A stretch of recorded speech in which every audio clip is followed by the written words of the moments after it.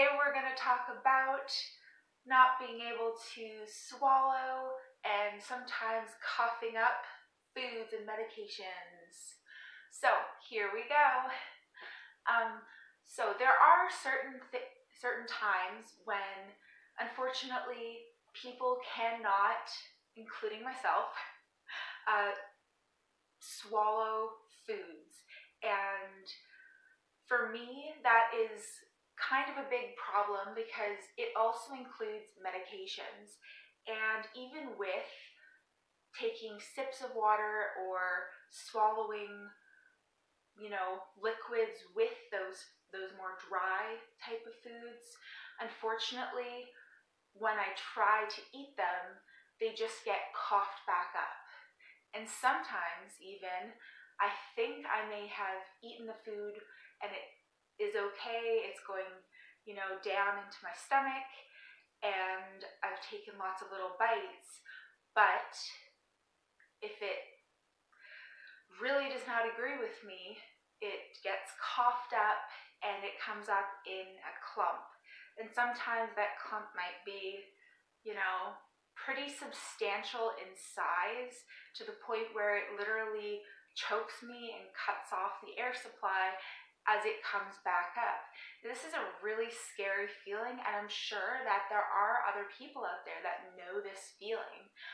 It's kind of, I have been choked by food before, way before the fibromyalgia. It's a whole other story. A kebab almost killed me in New York. That was years ago, but it's a really scary feeling to have your oxygen supply cut off, and you know it's not asthma, you know it's not regular breathing trouble, it's just food caught as it's coming back up. And because you know it's not vomit, unfortunately it doesn't have the same type of lubrication that vomit gives to get it all the way up, and you have to kind of cough and cough and cough it out. It's just uncomfortable and it's scary. So with medications, I tend to have to take them more one at a time when I'm having more trouble with this. However, sometimes I do take multiple pills at a time, sometimes all of my pills at once, because it is a lot easier. Same issue with food. If you take the pills singly, then sometimes they do kind of come up all at once together. And that's pretty much all there is, I guess. When it comes up, it kind of feels like, it's not just your breathing supply that's getting cut off, the cut off kind of feeling, if it's a food mass or if it's medication.